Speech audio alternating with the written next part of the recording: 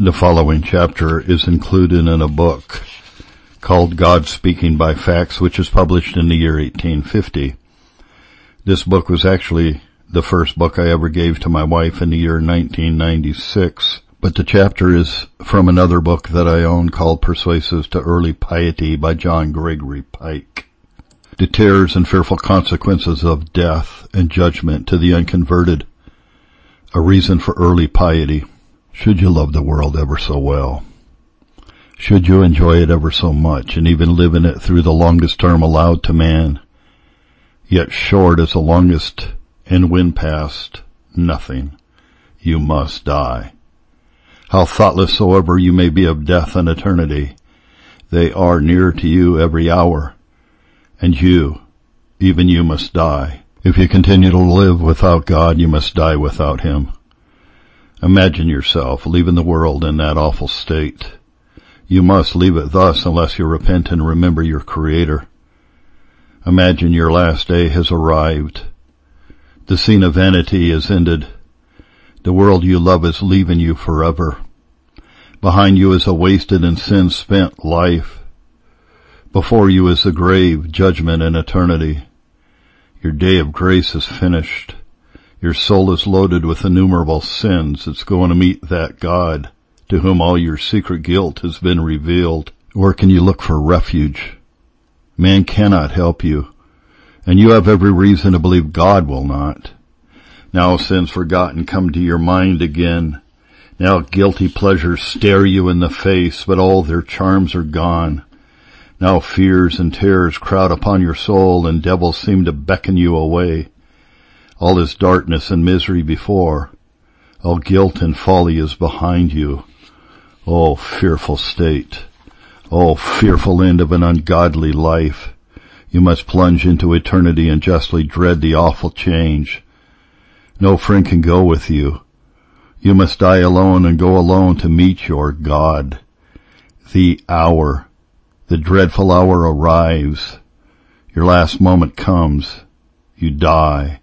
And the agonies of death are succeeded by the fiercer torments of damnation and despair. No kind angels to welcome your departed spirit. No gentle messengers appear to convey it to eternal rest. Oh, doleful state! If this were the worst, but far worse than this remains untold. Your sweet season of mercy is gone, and in vain you wish for mercy and for time again.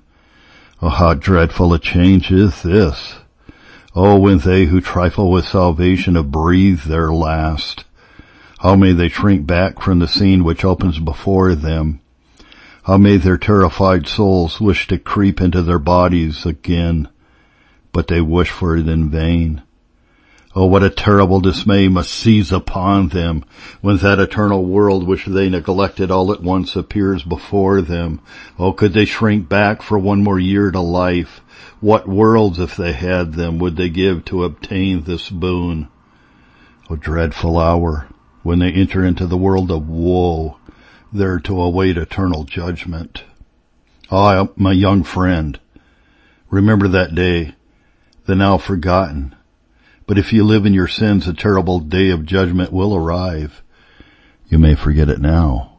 You probably laugh at the expectation of it, but will then find it dreadfully serious to see and to feel its terrors. You, even you, must hear the archangel's trumpet. You must behold the descending judge in the burning world. Willing or unwilling, ready or unready, there you must appear. There will be no shrinking from trial, no escaping the notice of the judge, no lingering longer in the grave. Appear you must, for the Lord Jesus shall be revealed from heaven with his mighty angels in flaming fire, taking vengeance on them that know not God, and that obey not the gospel of our Lord Jesus Christ, who shall be punished with everlasting destruction from the presence of the Lord, and from the glory of his power. There you must give an account for the deeds you have done in the body. Then your actions must be tried, your words examined. Then the black aggravations of your crimes will fully appear. O sinner, Then it will be known how you broke through the checks of conscience and the restraints of religion, how you were warned of your danger and exhorted to repent, but still obstinately impenitent went forward to destruction. The sermons of pastors, the admonitions of friends, and the warnings of the Bible will all be remembered in judgment and produced to show how much greater is your guilt than theirs who lived in heathen lands and had no tidings of salvation. Then too it will be known what poor trifles, what base delights you preferred to the love of God and the joys of heaven. Oh, think not to escape. God will bring you into judgment. Your slights of religion, your neglect of God's service, your broken Sabbath, your wasted days, your pride, your vanity must all be answered for on that tremendous day. No, O young man, if you are a follower of the world, you must then receive the reward of all your sinful actions, your riotings and revelings, your drunkenness and debaucheries, your hardening others in sin, your wanton songs, your profane words shall all come to light and ensure your damnation. Though you may be a profligate or a scoffing infidel, yet God will bring you into judgment. An infidel as you may be will make you tremble before that bar which is the object of your contempt and ridicule now. Or if you are all that is moral and amiable in the sight of men, yet if destitute of saving grace, God will see in you 10,000 unforgiven sins, for which he will condemn you then. Know, O young woman, that God will then bring you also into judgment, your Sabbaths wasted in indolence or trifling merriment, your time squandered on poisonous novels, your heart wrapped up in dress and gaiety, while God and religion are shut out of it, your mirror consulted while the Redeemer is neglected, your fondness for worldly delights, your forgetfulness of your poor immortal soul. All these sins and many more are crying to heaven against you, and not one in that awful day will be forgotten. At that last day you may call for mercy, and God refuse to listen, as he now calls on you to turn to Christ, and you refuse to hearken. His word says, because I have called and you refused. I have stretched out mine hand and no man regarded. But you have set at naught all my counsel, and would none of my reproof. I also will laugh at your calamity. I will mock when your fear comes. Then shall they call upon me, but I will not answer. They shall seek me early, but they shall not find me. They would none of my counsel. They despised all my reproof. Therefore shall they eat of the fruit of their own way, and be filled with their own devices. Then, when all his terrors are set in array against you, how will you answer him? You cannot say you were not called to serve him, for the lines you are reading would witness against you. You cannot say you were too young and expected a longer time, for he has taught you that the youngest are not too young to die, and that those who seek him early shall find him. Alas, what will you then think of this warning? How tremble before your Maker for the sins of your youth. The Lord Jesus Christ will remember your ingratitude and wickedness, and when they who sought and found him betimes have entered his eternal rest, while he crowns them with everlasting love, you, a poor, trembling, unfortunate creature, may knock at the door of mercy, then forever shut. Oh, be wise and guard by early piety against the terrors of that day. The eternal judge will not be thus inexorable unless by your choice of sin you make him so. Give him now your heart, and he will then give you a crown of life which fades not away. But if you will not regard this advice, you will then know your cruelty to your own soul. Then you shall sadly exclaim, God was kind to me. He sought my happiness, and had I listened to his voice, I should have been forever happy. The Son of God was gracious to me. Oh, how numberless were his compassions had I regarded them. How blessed should I now have been. The Spirit of God was kind to me, though grieved and resisted. How long he strove with me.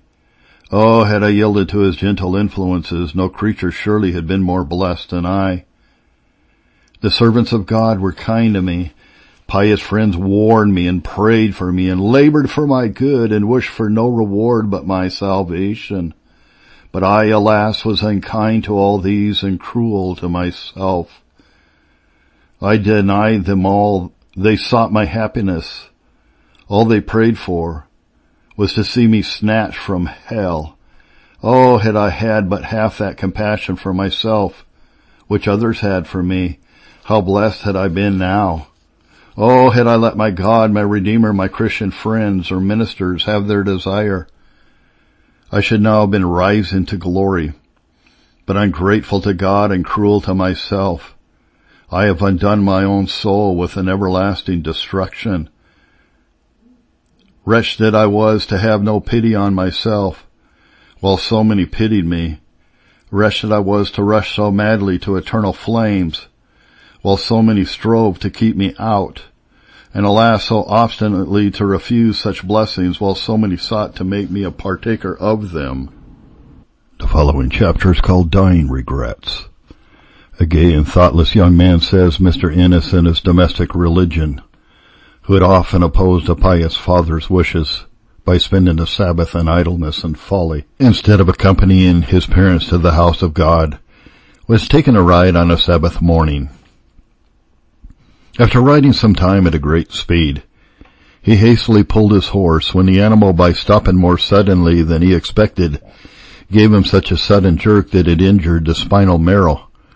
And when he came to his father's door, he had totally lost the use of the lower extremities of his body. He was lifted from the saddle and laid on that bed which was destined to prove to him the bed of death. And there he had leisure to reflect on his ways. It was when in the situation I was asked to visit him. He then discovered the deepest solicitude about the things that belonged to his everlasting peace. He eagerly listened to the representation that was given him of the evil of sin, its dreadful consequences, and the ground of hope to the guilty. He seemed much impressed with the sense of his need of pardoning mercy, and thankfully to receive it in the way that God had revealed. Many parts of the conversations I had with him have now escaped my recollection, but some of his expressions I shall not easily forget. On one occasion, when referring to his past life, and finding himself at the time I visited him unable to attend public worship, he exclaimed, "Oh, what would I give now for some of those Sabbaths which I formerly treated with contempt." He seemed deeply to feel and to deplore his guilt, and having so heinously misimproved the precious opportunities of waiting on God, and the precious ordinances of religion which he had in a day of health. While on another occasion he expressed his sense of the infinite importance of the gospel, I suggested to him the propriety of mentioning to his dissipated companions, when they called upon him, the light in which his former life now appeared to him.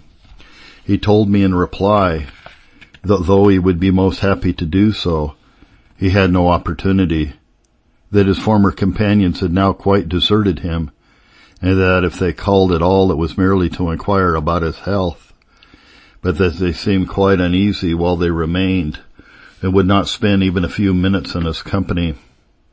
Ah, what a picture of the friendship of the world!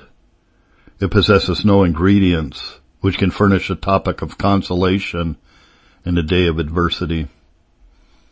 It was in reference, however, to the subject, and to the hope that though he had no access to his former associates, his history might prove useful to them, that he uttered the last expression I shall quote. With an ardor and emphasis which I cannot describe, he said to me at one of the last interviews I had with him, "I earnestly pray that I may be a warning to them that forget God." Made the solemn and affecting exclamation of a young man on a bed of sickness and death be fastened on the recollection, especially of every young reader, that instead of forgetting God, he may remember his Creator in the days of his youth, and be found in the season of youth and health, supremely valuing that gospel which alone can give solid happiness in life, comfort in affliction, and peace in death." End quote. The following story is called The Aged Procrastinator. In January 1825, Mr. H. of S., New York, says a clergyman, called upon me and taking me by the hand said, "Sir, do you think there is any mercy in heaven for a man who has sinned more than 80 years? "There is mercy," I replied, "for those who repent of sin and believe on the Lord Jesus Christ." Still pressing my hand, while tears were flowing over his wrinkled cheeks and his frame trembling, he more earnestly renewed his inquiry. "My dear sir, do you believe that God will forgive a man who has rebelled against him 81 years in the world?" Before a word was uttered in reply, he cried out in agony, "I know I shall not be forgiven. I shall die in my sins." This caused me to ask how he knew, or what induced him to believe that God would never have mercy upon him. He replied, "I will tell you, and disclose what I never uttered to any human being. When I was 21, I was awakened to feel that I was a sinner. I was then intimate with a number of young men and ashamed to have them know that I was anxious for my soul. For 5 or 6 weeks I read my Bible and prayed every day in secret.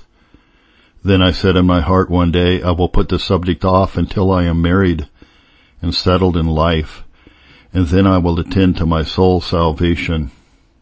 But I knew that I was doing wrong. After I was settled in the world, I thought of the resolution I had made and of my solemn promise to God then to make my peace with him. But as I had no disposition to do so, I again said in my heart, I will put off this subject 10 years and then prepare to die. The time came and I remembered my promise, but I had no special anxiety about my salvation. Then did I again postpone and resolve that if God would spare me through another term of years, I would certainly attend to the concerns of my soul. God spared me, but I lived on in my sins, and now I see my awful situation. I am lost. Now I believe that I sinned against the Holy Ghost when I was 21, and that I have lived 60 years since my day of grace was past. I know that I shall not be forgiven. When asked if I should pray for him, he replied, "Yes, but it will do me no good." So fearfully certain was he of his destruction. He continued in this state for weeks and months. All attempts to urge him to accept of salvation were in vain. This blighting sentiment was ever first in his thoughts. It will do no good. His feelings were not contrition or repentance for sin, but the anticipations of wrath to come, and in this state he died. From the magazine, The New York Observer. The following story is called The Praying Mother. In early life, I was well acquainted with a pious woman who was left a widow with 5 children, 4 sons and a daughter. Though I was very young at the time, and though many years have since passed, I can never forget the afflicting scene I witnessed at the death of her husband. I saw the family kneeling round the sick bed, while the mother commended the dying father to God in prayer. And when the moment of separation came, and it was whispered that he was gone, the daughter wept aloud in her grief, and the mother gave vent to her sorrow in the language of one of Charles Wesley's fine hymns. My company before is gone, and I am left alone with thee. The heart knows its own bitterness, but what can equal the anguish of that emotion which first tells a mother that she is a widow, and that the children are fatherless? They feel its pangs once, to forget it no more forever. This pious mother endeavored to train up her children in the fear of God, but notwithstanding her prayers and instructions, she saw with deep regret her sons leaving home, one after another, and eagerly engaging in the pursuits of the world without religion. As her years increased and her health declined, she felt that what more she could do to promote the salvation of her children must be done quickly. She resolved to try the efficacy of prayer and began to spend whole nights in pleading with God to work by His Spirit on the minds of her children. Her faith increased with the fervor and frequency of her prayers. One night, especially, her soul was visited with such a manifestation of the divine presence that she felt confident the Lord was about to answer her prayers, and she was not mistaken. For the same night, her youngest son, then about 13 or 14 years of age, was brought under conviction by hearing his mother praying for him at midnight. He sought the Lord in his youth, and has for many years been employed in preaching the gospel. Her eldest son, then living at a distance, wrote home to inform his mother that the Spirit of God had been striving with him so powerfully that he could find no rest night or day till he began to seek the Lord. He afterward became a useful preacher, and in early life went triumphantly to heaven. About the same time, her second son walked 26 miles one day to tell his mother what the Lord had done for his soul. The daughter also embraced religion and has seen her own children walking in the fear of God. This praying mother felt her joy to be full and was ready to say, "Let me depart in peace, for mine eyes have seen thy salvation." But it is the affecting story of her third son which has called forth this narrative, hoping it may afford encouragement to some praying mother who may chance to read your assistant. This son, the mother thought to be the most kind and amiable of all her children. He was placed under the care of a distinguished lawyer, but unhappily fell a prey to temptation. Being possessed of those qualities of mind which made him an agreeable companion, he was induced to join parties of pleasure, and by the most imperceptible degrees fell a victim to occasional intemperance, and was led from one degree of folly to another, till at length he and a number of his young companions enlisted as soldiers in the 48th Regiment of the British Light Infantry, and soon after joined Lord Wellington's army in Spain, then engaged in a sanguinary warfare with the French, where he and many of his young companions fell at the Battle of Salamanca. When the sad tidings of his untimely death reached home, it nearly broke his mother's heart. She hastily concluded she had been in vain praying for her son upwards of 20 years, and that he had been suddenly cut off in his sin, and inevitably placed beyond the reach of mercy and the possibility of hope. She refused to be comforted, and said, "With Jacob I will go down into the grave unto my son, mourning." She often exclaimed, "O my son, hast thou but known in thy day the things that belong unto thy peace, but now I fear they are hidden from thine eyes." This may well be called the bitterness of sorrow, the very gall of bitterness. It pleased the Almighty, however, to condescend in rather a remarkable way to comfort this disconsolate mother. During one of her sleepless nights, for she literally watered her couch with her tears, she saw, or thought she saw, her unfortunate son enter her room and effectually entreat her to sorrow no more on his account. For the Lord had given him a space to repent, that he had found mercy and was saved. However, the unbeliever may be disposed to smile at this as a mere phantom of imagination. It had the happiest effect on her mind. Her sorrow was turned into joy, and she never afterward doubted his salvation.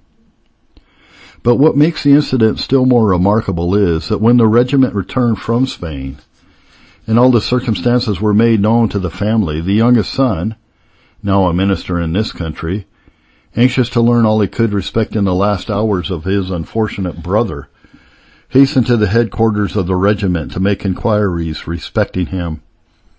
He found but one of the number alive who went with him, and was happy to learn from him and others what so exactly agreed with his mother's impressions.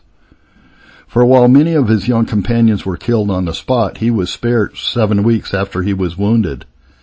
And while lying in the hospital among the dying, his mother's prayers and instructions were brought to his remembrance, and that spirit he had so often grieved in answer to his mother's prayers once more returned to produce conviction on his mind. Thus truly had he space for repentance, And we know that God will appear in mercy to a contrite spirit. When this youth left the companion of his brother, of whom he had obtained the above information, and found himself alone, he sat upon a stone by the roadside to weep in astonishment, to see how much the effectual fervent prayers of his pious mother had availed in the behalf of her ungodly son. I esteem it an honor, said one, that I am descended from ancestors more eminent for their piety than their rank, and more illustrious for their virtues than their wealth. Such children are distinguished as a seed which the Lord has blessed, and they are loved for the Father's sake.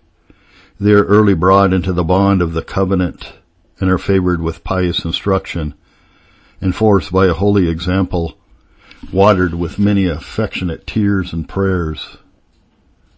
In all cases, a religious education is a powerful restraint upon the commission of sin, and in many instances it is blessed to the conversion of the youthful heart to God. Timothy, by reading in the Holy Scriptures, which probably he was early taught to do by his grandmother Lois and his mother Eunice, was made wise unto salvation. And many of the brightest ornaments of the Christian church have received from godly parents their first serious impressions. A mother, in writing to a son on the birth of his eldest child, says, "Give him an education that his life may be useful. Teach him religion that his death may be happy." End quote. From the article called The Mother's Assistant. The following article is called The Danger of a Deathbed Repentance. Never can it be too deeply impressed on the minds of all who are anxious to bring sinners to Christ that health is a season of benefit as well as of usefulness. Of the man who, amid the excitements of life, becomes awakened to an apprehension of his guilt and danger, we may entertain some reasonable hope. But when cares for eternity come across the mind only when it has nothing else to engage it, the result is at best doubtful. The sick demand our kindness, our sympathy, and our prayers. But if we wish to save men's souls, our chief attention must be directed to those who need no other physician. Through inattention to this point, some of the best energies of the church are thrown away. Persons in all diseases and in all stages of disease have been eagerly sought out with the benevolent intention of showing them the way to heaven, while the healthful inmates of the same dwelling have been left to pursue their own path to hell without one word of entreaty or warning. In many instances, the visitation of the sick is perfectly useless.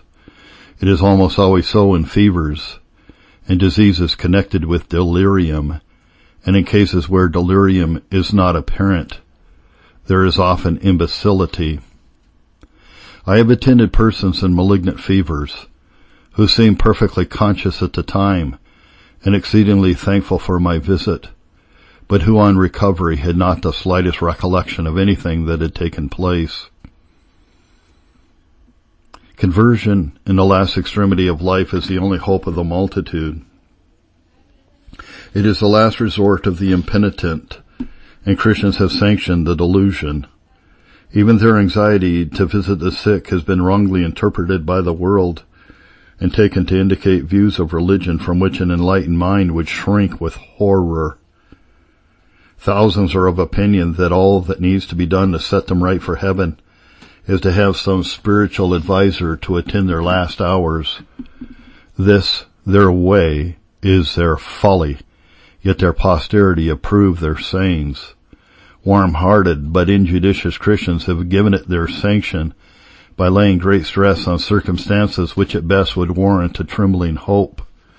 Sorrow for sin and alarm of conscience prompted only by the near approach of eternity have been mistaken for conviction and repentance of a godly sort, and the promises of the gospel and the consolations of Christ have been addressed to persons to whom the extent and spirituality of the claims of God and the terrors of his righteous law would have been subjects far more seasonable.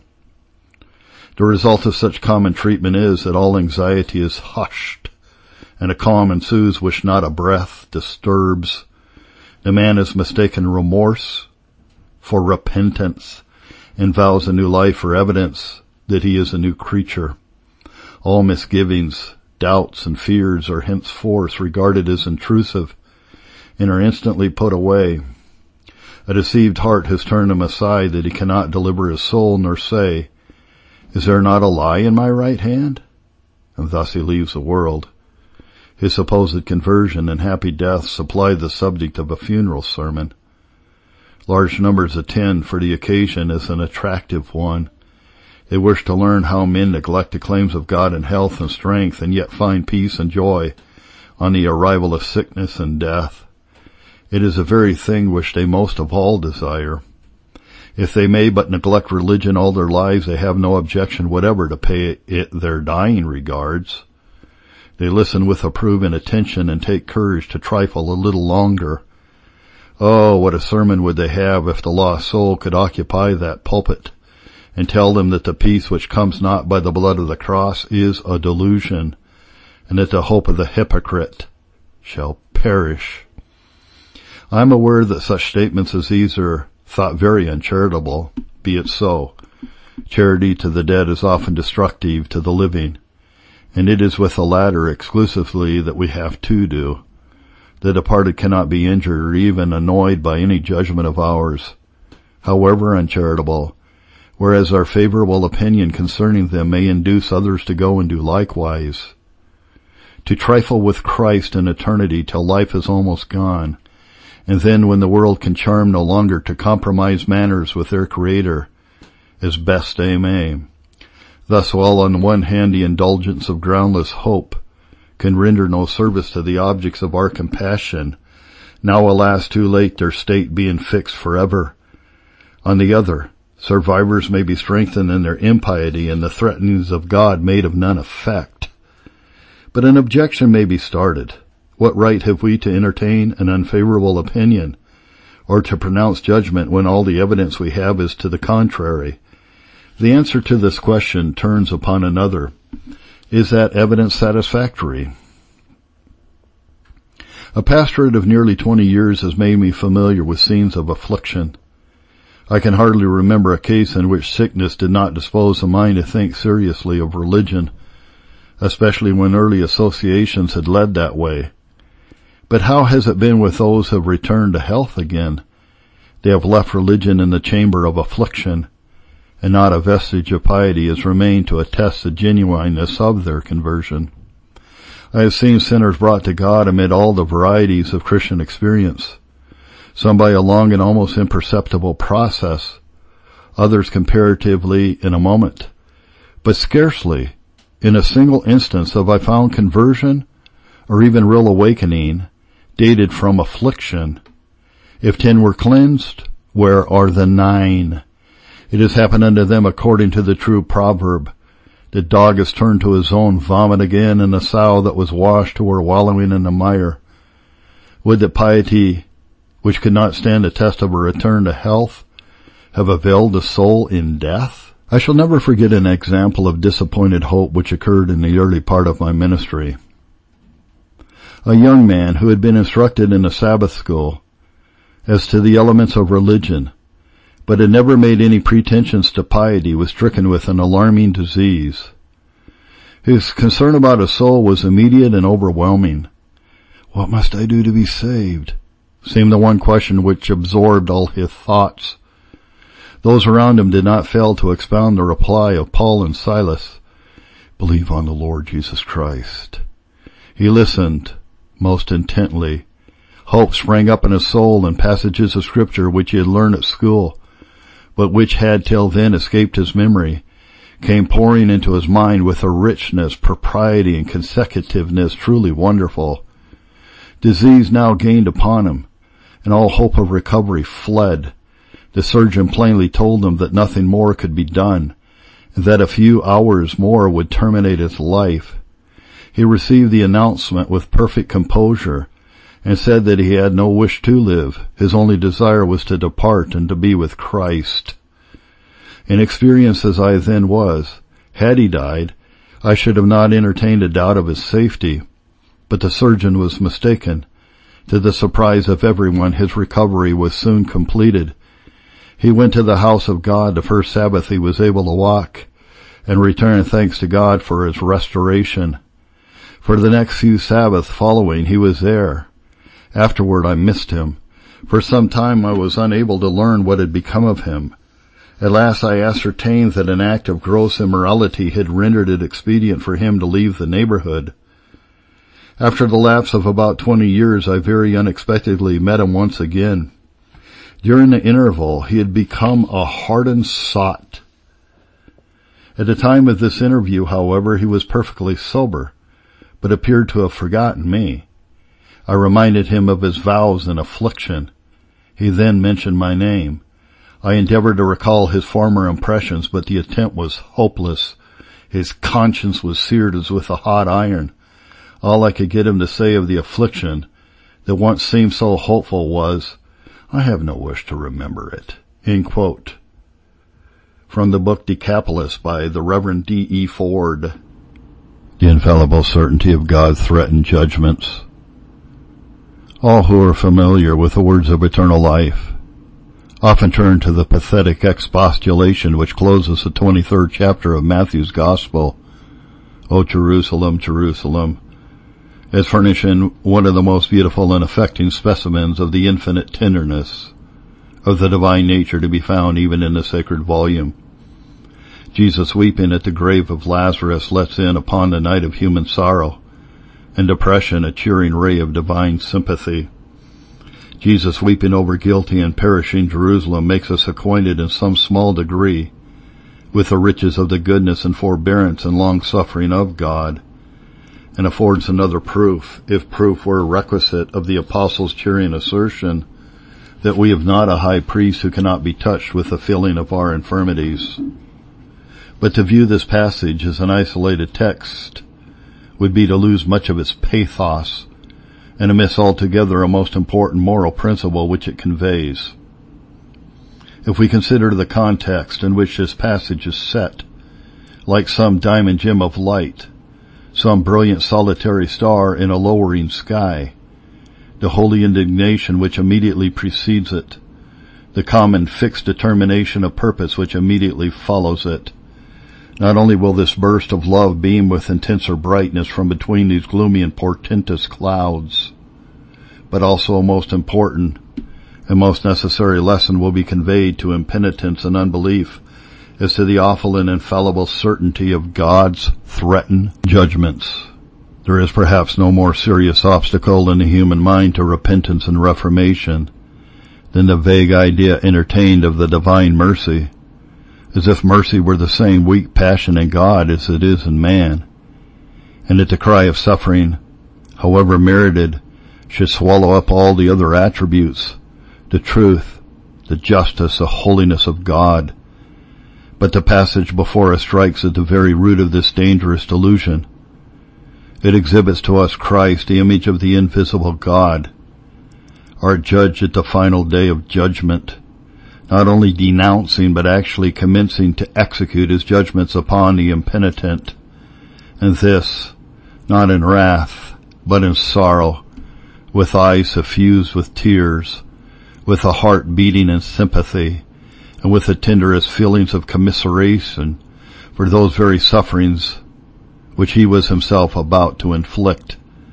Thus, while it magnifies the divine compassion to the utmost, it but establishes more strongly the awful fact that if it were impossible even for the omnipotent God to exercise mercy towards man, unless in full harmony with his other attributes, and in full accordance with those holy laws which he has graciously revealed to us, as being the essential principles, the fixed and unalterable rules of his moral government. In short, it convinces us that even though the passing of that sentence, "Depart you cursed into everlasting fire," were to melt the divine bosom with still deeper sorrow than did that mysterious sacrifice in which the Father spared not his well-beloved Son, yet that God will not, because he cannot consistently, with his unchangeable attributes at the bar of final judgment, pardon the impenitent and unbelieving and the unsanctified. But let us consider the context. Addressing the scribes and Pharisees, he says, "Fill ye up then the measure of your fathers, you serpents, you generation of vipers.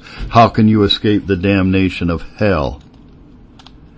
When their ruin was thus proclaimed by the lips of infallible truth, and they were given over to a reprobate mind, instead of removing as we should have expected, he proceeds to declare, on this very account, he would accumulate upon them means of grace which he well knew, and declares, they would regret and abuse to their destruction, that thus the disease might be brought to its crisis, and the harvest might ripen for the sickle of destruction, that thus God might be justified in his saying, and cleared when he entered into judgment, and that his final sentence of final reprobation might be vindicated to assembled men and angels. Wherefore, behold, I send you prophets and wise men and scribes, and some of them you will kill and crucify, and some of them you shall scourge in your synagogues and persecute them from city to city, that upon you may come all the righteous blood shed upon the earth, from the blood of righteous Abel to the blood of Zacharias son of Barachias, whom you slew between the temple and the altar. Verily I say unto you, all these things shall come upon this generation.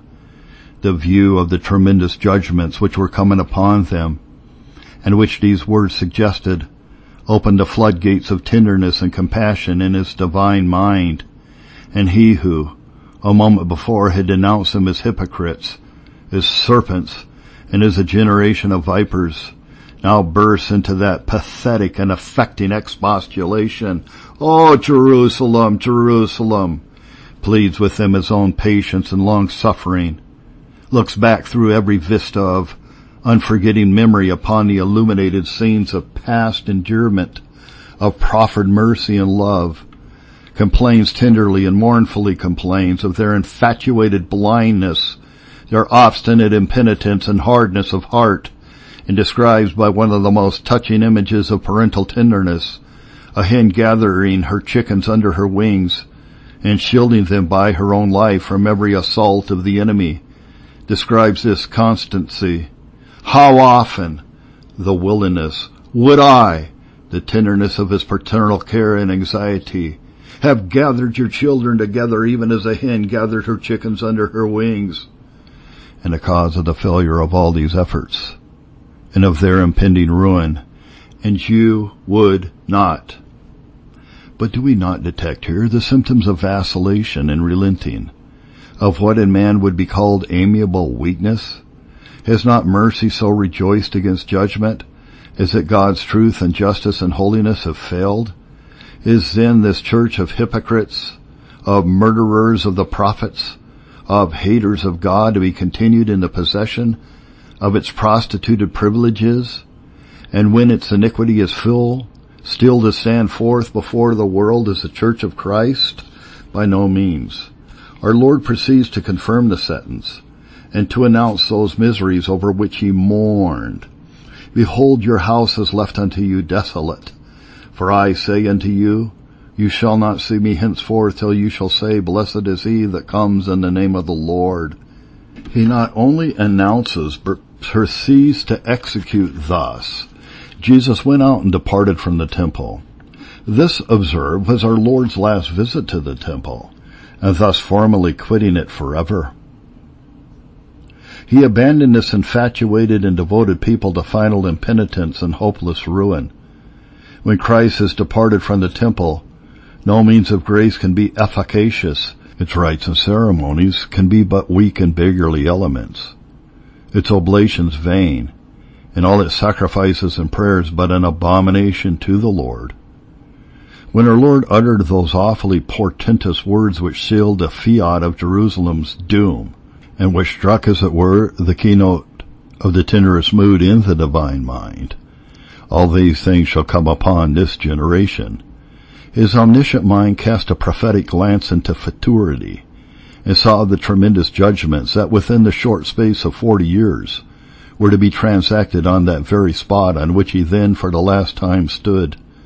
He saw literally and accurately fulfilled all those tremendous judgments which Moses 1,500 years before predicted as the inevitable consequence of an apostasy from God, and recorded in the 28th chapter of Deuteronomy in language which, though written more than 3,000 years ago, might be adopted as a faithful history of the fate of this unhappy people from the destruction of Jerusalem to the present day. Such was the sight of misery and horror which met the omniscient eye as it looked into the future, and there read the destiny of this devoted people, and which, observe for this is the principle which I desire to inculcate, could not stay the righteous arm of divine vengeance, though it swept every chord of tenderness and compassion in the divine bosom. End quote. From the magazine The London Christian Observer.